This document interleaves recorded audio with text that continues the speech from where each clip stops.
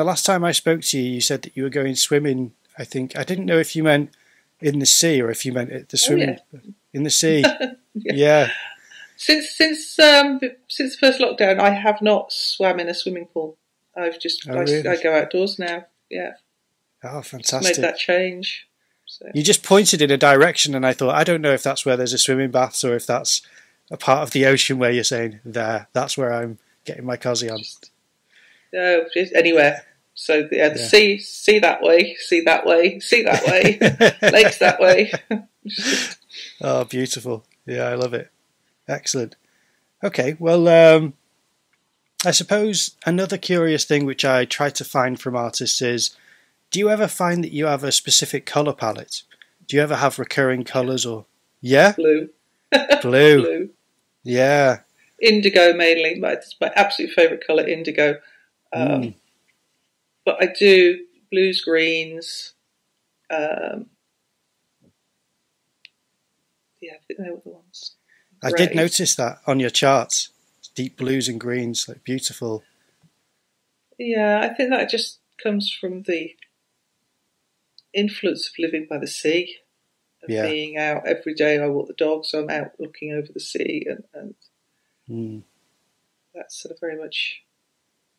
I'd realised actually the other day I was chatting to a friend, looking out over the view I have from the top window, and it never struck me before. But I messaged him a couple of pictures, photographs of what I produced for my final show. Some of the watercolour ink pieces, and then I looked out of the window, and I'd realised how much of an influence that view had been on the work I produced. And I was talking to a friend the other day about it as well, and she said, she was walking out on the straight, and she looked over, and it just struck her how where the influence for me had come from in the work she'd seen of mine, really? Show. And it was a subconscious, you think? Yeah, totally subconscious. Yeah. It's just it's there in my in the subconscious, and I'm just drawing on those sort of memories of what's out in the view. That's lovely. So, but this, I mean, again, the work I'm going to be doing at the moment is going to be very vibrant, bright, lots of colours. So I don't just necessarily stick to one pattern. But if I'm doing a series of work, the series of work will be on those same colours. It won't. Yeah. There won't be a variation within that. Yeah, if there's space, you'll incorporate your preferred colours, but you're not constrained by a specific palette necessarily. Yeah. No. Oh, very good. I'm always curious to ask people, because of how much fine art has changed over the years from the classical approach, which you still see repeated to this day, and the different movements are still influencing people, whether they're painting and drawing or sculpting or whatever type of mixed media people use.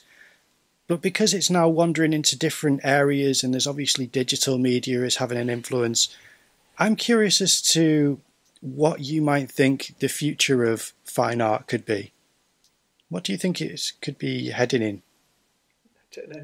These things go round in circles, don't they? I say the same thing. I see it in so many different areas of life. It all goes around full circle. I started studying fine art 26 years ago, and it was very different to what it is now. It was quite a shock. But then you can still go and study. You can just straight painting if you want to. Fine art painting, it's in a more traditional sense. I think it's just what it needs to be for each individual person. But things come in and out of fashion. They go full circle. Absolutely. I think because there's such a diversity of interest, and people are going to, it's about demand as well, isn't it? As well as what's being produced. So,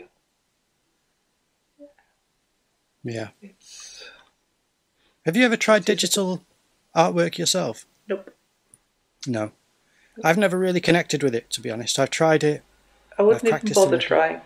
I've got more important things I want to do with my time. It's not hands-on for me. It's sitting in front of a computer. It's not, what's the word I'm looking for?